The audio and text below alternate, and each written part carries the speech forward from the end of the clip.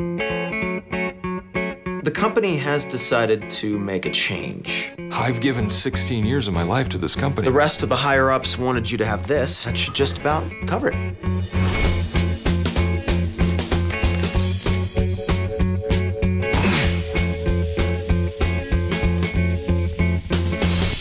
What the flick, everybody? Ben Mankiewicz, Christy Lemire, Associated Press, Ebert Presents at the Movies, Matt Atchity, Editor-in-Chief, Rotten Tomatoes. Will Ferrell, but not the big sort of goofy Will Ferrell that we've come to know and love, unless you're my mother, in which case it's no and hate. She doesn't like Will Ferrell? Oh, no. Oh, I really? don't care Why? for Will Ferrell. Oh, I don't know. It's the shenanigans and always with the four-letter words. And, I don't care for him. You kids and your rock and roll Yeah, music. right, totally. So this is a very different kind of role for Will Ferrell in Everything Must Go. He's done some drama in the past with Stranger Than Fiction. This is much darker, much deeper that he has to go for this role. Hi, are you in there? If you are, can this happen another day? So are you getting rid of your old stuff? I got fired from my job, and my wife left me. If I'm honest, I saw this coming a mile away. Thanks for warning me. Once you get rid of all that stuff, you're gonna feel great. One of the things I loved about this movie is that Will Ferrell at no point raises his voice.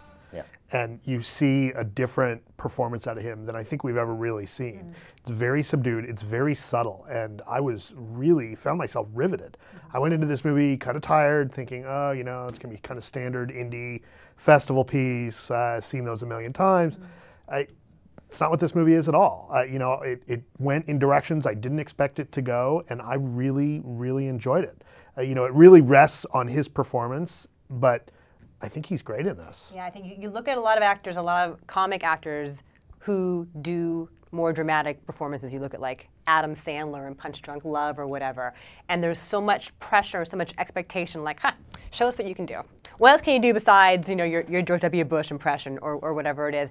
And there's a lot more going on with him. If you look at his comedy, it often does come from like a weird and sad kind of place. So the fact that he can delve deeper and mine that further kind of makes sense in retrospect. Yeah, and the way he played the alcoholism and didn't go for the cliches of it and didn't go for the really obvious moments, I was really impressed with. And one of the things that I think the movie did really effectively is without, you know, kind of like we talked about in Bridesmaids, without really telling you things, it makes you feel this emotion. You know, when he's looking to buy beer or when he's looking at taking a drink, you're really kind of afraid for him. Or at least I found I was really worried about his character. You know, he has that moment where, you know, he can't buy beer, or a couple moments where he can't buy beer, and you don't feel, it's not something to laugh at. I kind of felt bad for him. Right, it gets alcoholism very right. Yeah. Like the shakes he has in the morning and like the desperation as the day goes on to find alcohol in any way he can. Right. This is not the best product placement in the world for Pabst Blue Ribbon. No. The beer of washed up alcoholics, yay! They are all over it, though. Yeah, it's not like any random beer. It's like a gigantic mini fridge on his yacht. Some PBR. I think that Will Ferrell does silent here extremely well. There are a couple of moments where, again, there's no speaking and he is acting. They really sort of conveys his sort of pain, loneliness. This is a movie where almost every character in it is very, very lonely. Even the characters that connect with other people are somehow lonely, that already have connected. And this, I think, if there is a message here, and it's hard to get exactly what it is, but it's the value of that you have to have some connection with people, and that's how you obviously come out of your loneliness. That's where we find our sustenance. But there are moments when he's silent that I think he delivers his best stuff. You mentioned that one scene there where there are a couple of scenes where he's desperate to get a drink, and I think some of that though has to be given. Like Dan Rush wrote it. He also directed it. It's a short story by a guy named Raymond Carver. But that was really, I thought a couple times there, I thought, man, that is a well-written scene. It really was. Well, and then there's some scenes, you know, I don't want to go too much in how the character goes, but there's some scenes where it becomes very much about his temptation. And, you know, I found myself really, really hoping he was going to find the strength to not succumb to that temptation. And it was, and as I thought about it later, I thought, wow, that's a movie that really got me. He encounters a lot of other lonely people. Rebecca Hall, she's always very good. Lovely always, and then and the kid as well. But also, there one scene she's in, Laura Dern.